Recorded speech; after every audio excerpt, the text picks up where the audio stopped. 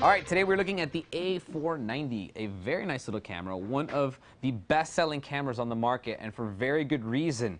It takes really nice pictures, especially for how much it costs and because it's extremely simple to use. Very basic camera. It doesn't have a ton of crazy features that you're not going to know how to use, so it's especially good for kids, maybe elderly people that are, still thinking about some old big film camera made out of wood from like the 1900s and stuff. They're going to be able to figure out this camera. It has an auto. It's actually a super auto, basically. It features not only taking care of the exposure and the aperture and the ISO for you automatically, but it also selects the scene for you automatically. So it's literally fully automatic. You just push the button and it takes a really, really nice picture. Now, I'm going to start you off with a real quick tour of this. First of all, I want to show you the lens.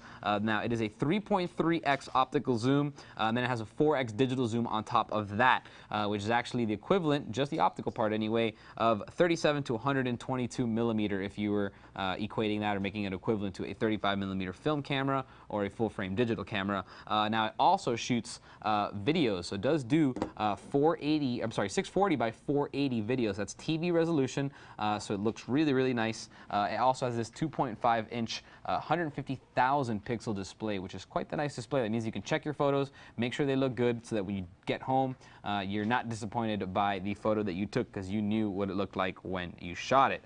So that's really cool as well. Now, the ISO on this camera goes all the way up to 1600, which is very, very high.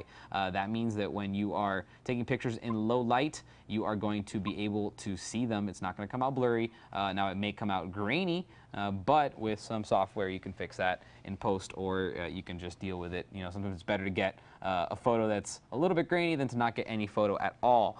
So that's very nice. And if you use that in conjunction with the low light mode, you're also going to get even better results because of that high ISO. Now, we were talking about the buttons. I just want to show you right here is your shutter release. This is your power button. Your zoom control is right here. So again, 3.3x zoom. This is your playback feature in case you want to review any of the pictures you already took. To control your flash, you just push this button. Actually, I got to get out of that screen. So here you go if you want to control flash.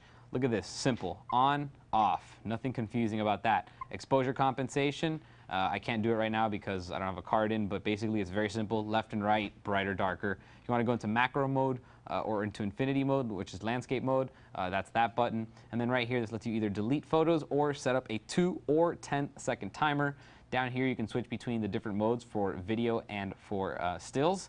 And then right over here, this lets you access your memory. Now, usually menu gets you into all the controls, but on this camera, you have to hit function set. And then you're going to see right there, there are all of your different settings. So if you want to adjust your ISO, leave it on automatic or change it, adjust your white balance, set your evaluative metering to spot metering, or adjust the size of your photos. You can do all that just by pushing this function set button right there. Now, let's talk a little bit about media. I'm going to turn the camera off, and I'm going to flip it upside down, and we're going to show you the media. So basically, this runs off of 2 AA batteries, which is nice when you're on vacation because you can switch batteries anywhere. You can buy AA's just about anywhere on this planet. Right here is where you put your memory card in. This is going to take SD, SDHC, or MMC cards. So also, again, very versatile. There's 2 different types of cards that it takes, and you can find those cards just about any place on the planet. The only thing left to mention is that this camera does feature a flash. So if you are in a low light environment and you can't use the low light mode, you can turn on the flash, and even better, it's got a smart flash.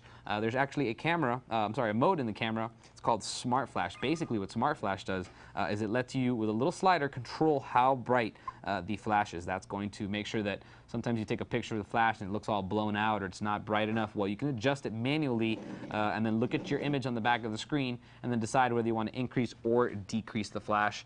And that's basically one of the more complex things on this camera, and there's not much else. I mean, that's literally as complicated as it gets, selecting the different scenes, low light mode, fireworks mode, beach mode, landscapes, whatever, portraits. It goes through all the different modes, or you can use the full, auto mode that'll even pick the scene for you as well. It's a very simple camera. You can't go wrong. Kids can figure it out. Elderly people can figure it out, people that are not photographers, people that don't understand cameras very well. It's a really good camera, and it takes great pictures for being extremely, extremely affordable. And again, it's one of the best sellers. It's literally, we sell thousands of these cameras every day, and they're just all over the place because it's such a good camera for the money. So there you have it. It's the PowerShot A490 from Canon. If you have any questions, feel free to email me, and I'll see you guys next time.